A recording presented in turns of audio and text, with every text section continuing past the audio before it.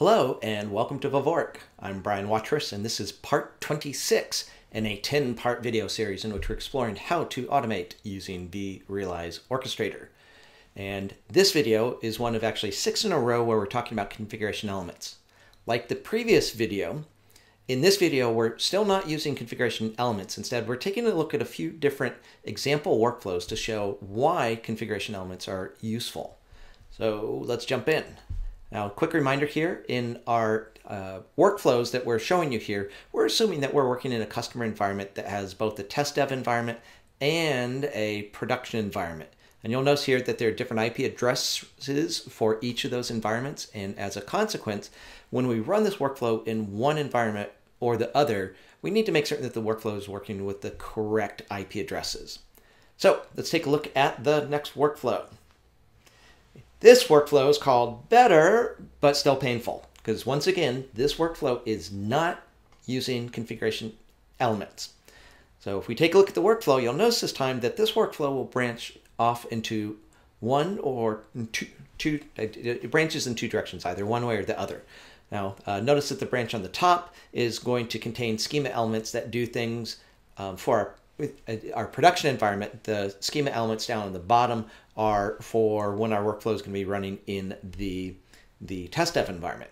Now, obviously, to make something like this work, specifically to make that decision element work, we're going to need to have, let me find my cursor here, we're going to need to have some sort of input parameter.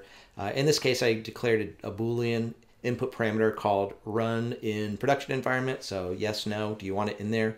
Depending upon what the user answers for that particular Boolean input parameter, we're going to branch either into the production schema elements or the test dev schema elements. And if we look at any of these schema elements, just picking one here, so this is the test dev schema element for logging information about our machines that we're communicating with. So it logs information about our web server, and notice this IP address is in the 192.168 range, which according to our diagram that we saw a few moments ago means that that's an IP address that's appropriate if this workflow is running in the test dev environment, which is exactly what we're trying to do.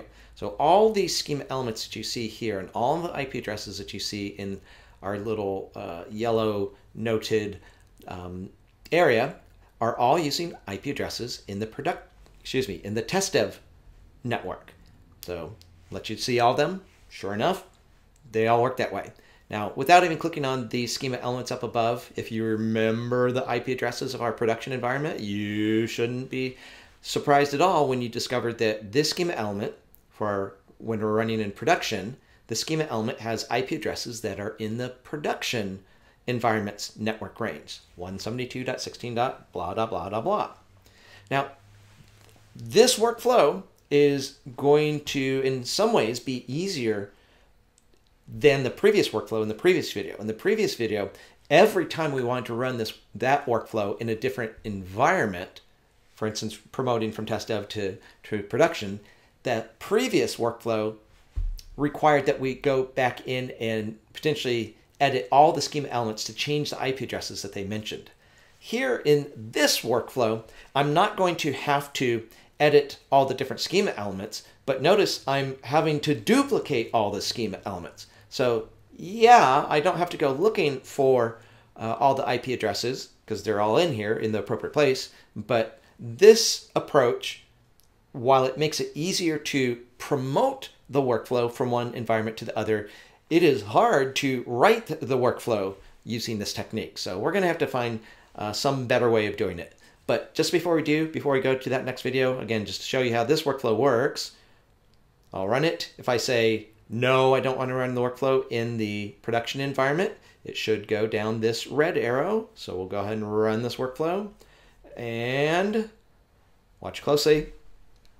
So the workflow runs, should run pretty quickly. In fact, it ran so quickly I couldn't even see it highlighting these schema elements, but I know it went down that path because this schema element at the end is green.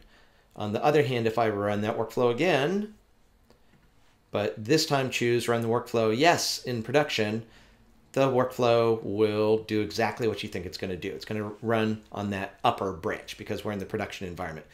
Again, this works great when you're promoting the workflow from one environment to the other, but developing a workflow this way is it's not just slow, it's error prone. I myself would make mistakes if I were using this approach. So we're going to take a look in the next video at one more not so good example workflow to just really drive home what the issues are when you're not using configuration elements. So I'll see you in the next video.